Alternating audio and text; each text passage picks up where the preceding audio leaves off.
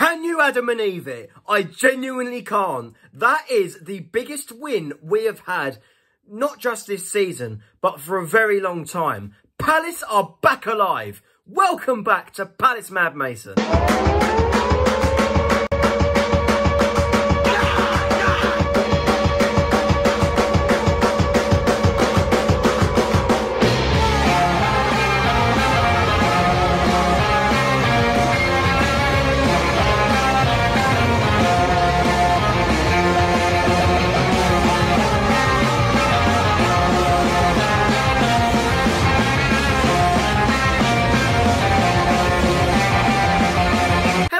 It's Mason here. Welcome back to the channel. I am absolutely chuffed.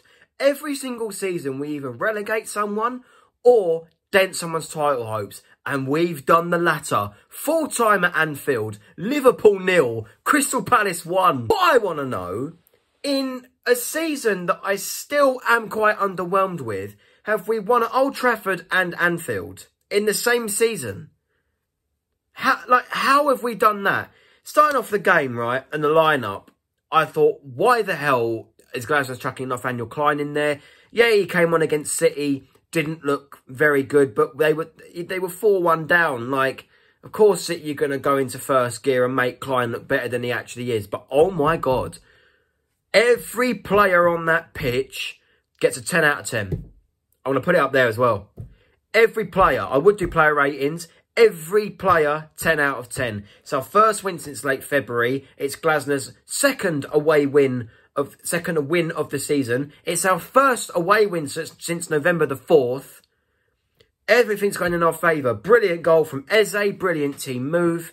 Every player in that back line, whether it was Lerma, Ward at the end, Anderson was my best player of the match.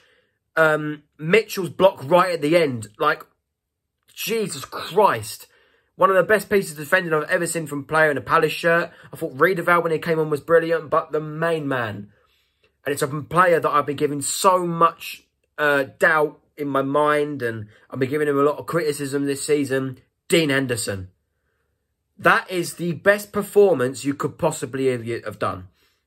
He was absolutely brilliant. He saved at least 2 goals.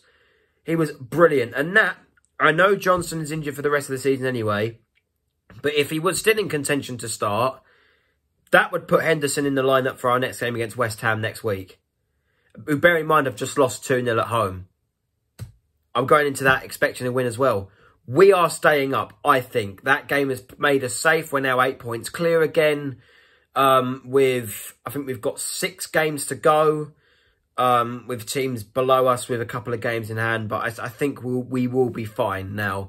That is a massive win. You can't win away at Old Trafford and Anfield in the same season and go down. You can't. Like, has that ever happened before? Let me know. Has it ever happened before? You know, it was brilliant. Mateta played well. Elise's first start for a while. I think his last start was the win at home to Sheffield United back in January under Roy Hodgson. That was his last start. And he was brilliant. I like the fact that Glasner took him off when he did.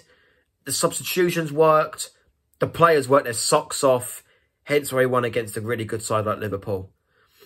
It was just superb. Like, I could not ask for anything more.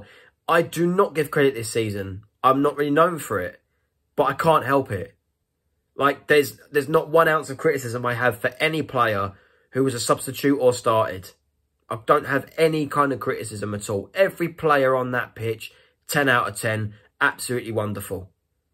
It was great to see. It's a really good victory for Crystal Palace. And you know what? It's now making me think, why haven't we done this for the rest of the season? We've shown what we're capable of. But why haven't we done that for the rest of the season? You know, we've now gone back up to 14th above Brentford, who overtook us in the league yesterday. 8 points clear. I think we're still like 9 points behind Fulham. We're up to 33 points. I think that'll be enough. I do. A couple of more points will be handy, but I think we're fine now. Full time, 1-0 to Palace. Absolutely superb. Like, share, subscribe. And we're back, baby. We're back. Come on!